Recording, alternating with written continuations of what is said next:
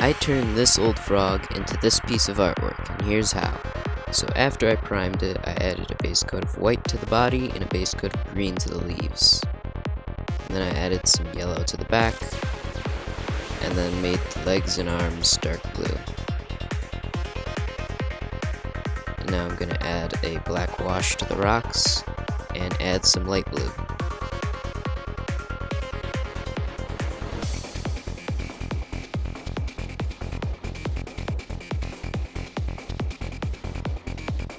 Now I'm adding some light dry brushes to the rocks and leaves, and a little brown and reds under the leaves.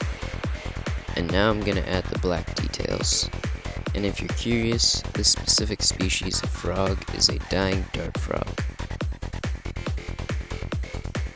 And then a little bit of red to the eyes, and there you have it.